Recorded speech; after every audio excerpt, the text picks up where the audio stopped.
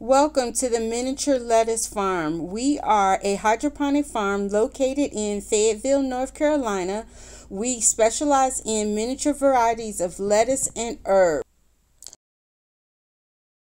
This collard green was just getting too big. It was crowding out my other plants in my tower, and it was just taking up too much space. So I decided to take it out and do an experiment using the Kratky method and see if I could continue to grow this collard green in a 5-gallon bucket. So this is just me taking it out, and it was kind of difficult. We had to work it a little bit to not disturb the leaves too much and break too much of anything. So my husband is doing his best to be gentle and get it out of there. Once we took it out, the roots were really long, so we decided to cut some of those roots off just because we're putting it in a 5-gallon bucket now. Here's the bucket that we used. We filled it up with water. It's 5 gallons of water in here. Mineral blend for these Kratky method. I will do another video on how I measure and mix the minerals up.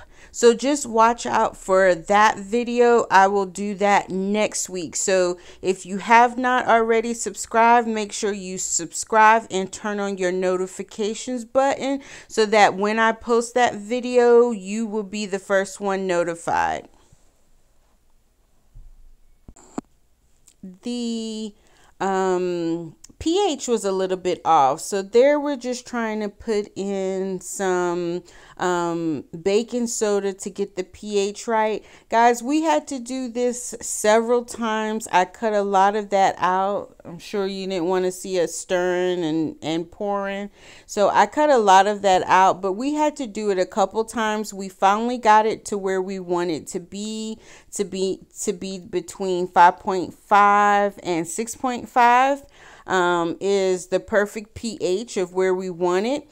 At this point, I also noticed that I really had too much water in for the Kratky method.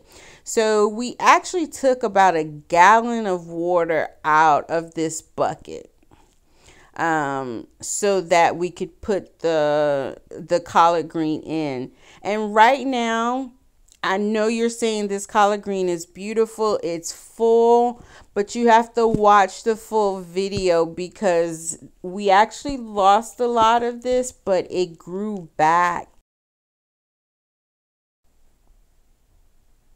Stay tuned to see our progress. This was about a month lapse. I know in the video I say a week later or 2 weeks, but this was about a month lapse in total. Hey guys, what we did is we took a little bit of water out of the bucket. I was feeling like you want to give it enough water, but you don't want to drown the plant either. So we scooped water out until the roots are in the water, but a little bit of the roots are outside of the water also.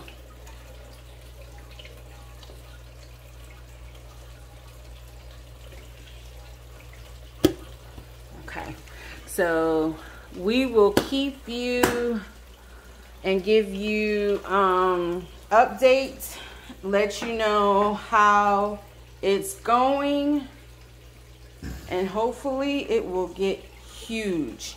These buckets we got from Home Depot, and then my husband just put the hole in the top so that the neti cup could fit right in it. Okay, this is 2 to 3 days later from when I first put it up under there, and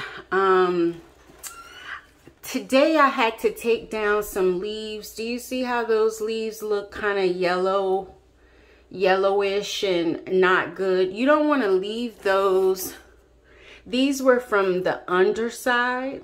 So what I'm thinking is that the underside is not getting enough light. So I've done two things to try to help that. I've put another light up there instead of the one light I had. And I also put just some regular aluminum foil. I saw this somewhere on the internet to help it reflect the light back up on the flowers. To try to get the flowers up under to get some light. So we'll see if that actually helps. The ones on top look beautiful.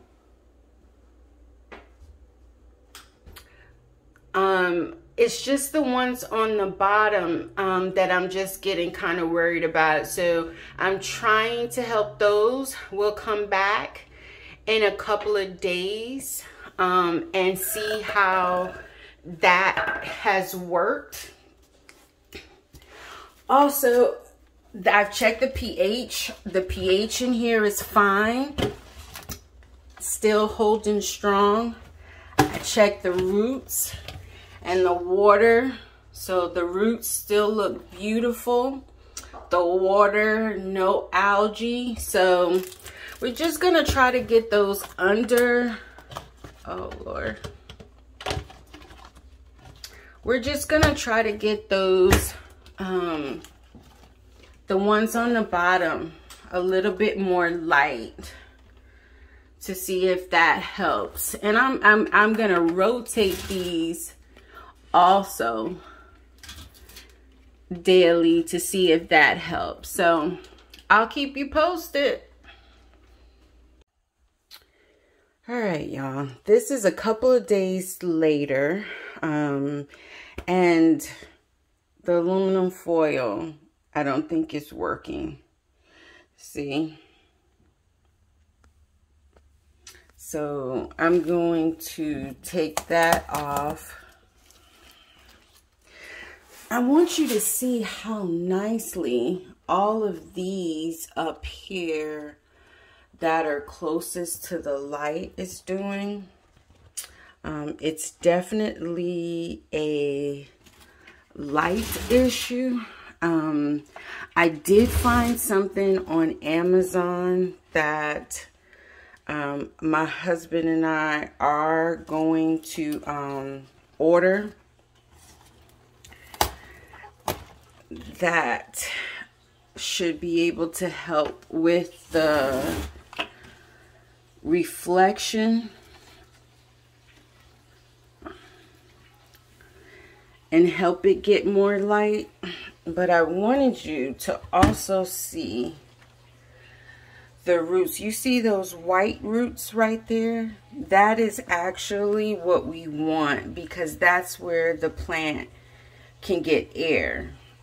So it's still sucking up the nutrients, and see the water's still clean, the roots still look good. It's still sucking up the nutrients, but it's making those air roots also. And I know that is good, and that's what we want. So I am not going to give up just yet. I'm not gonna give up just yet. I'm not sure what this is about. I'll keep an eye on that, but I'm gonna probably also take this one off.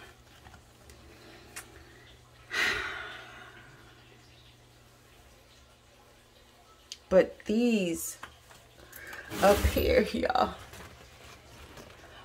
are so beautiful and fabulous.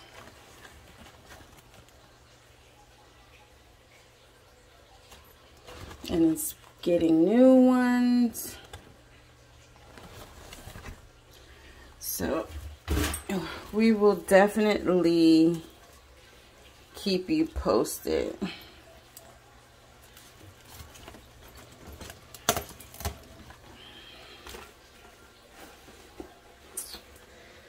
See?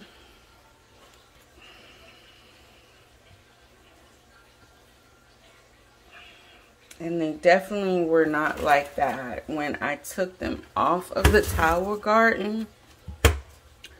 So I'm not gonna give up, but we definitely have some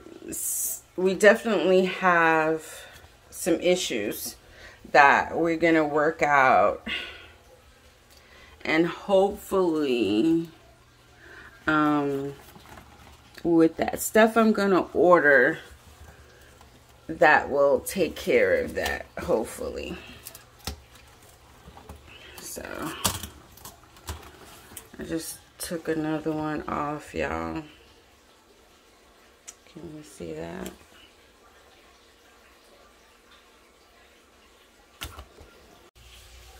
All right, y'all, so as you saw from the beginning, and don't worry, I usually have the light on, but it's leaving a glare, see?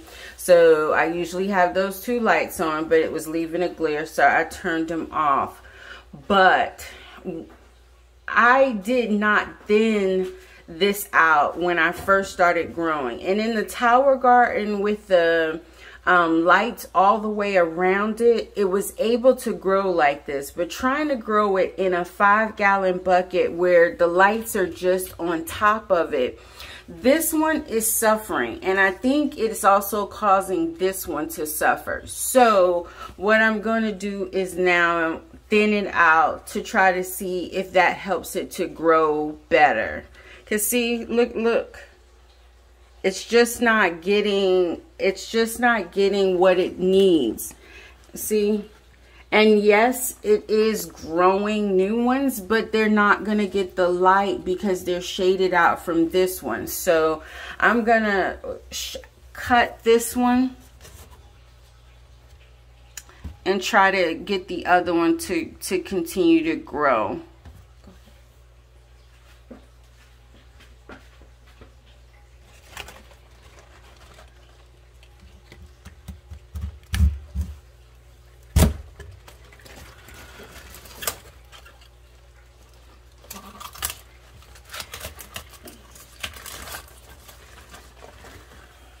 And see, y'all, this one, it just really, and we're going to cut that down some more. Don't leave it like that because it's still,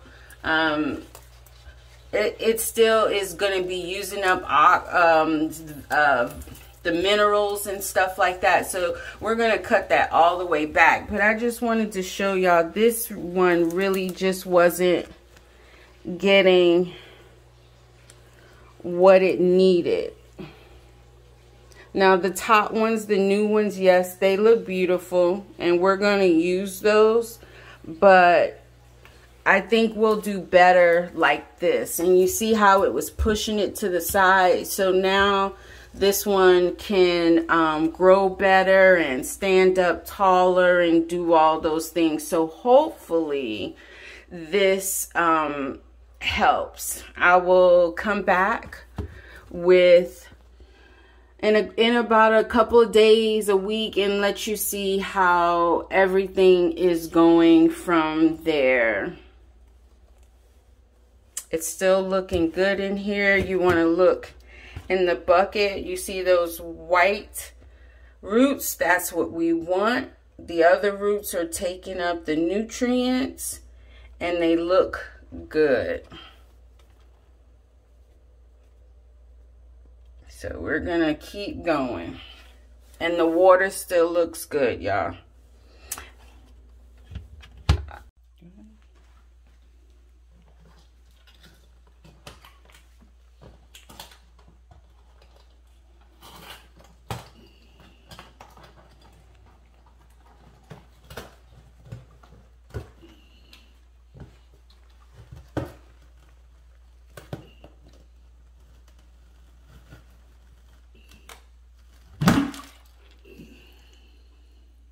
Look at those roots, y'all.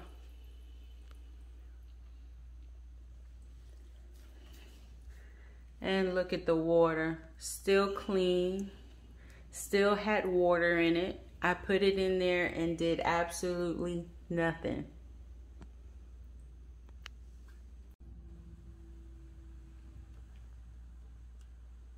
Roots look beautiful. Plant looks beautiful, y'all. So I think I've shown that you could do this in a 5-gallon bucket.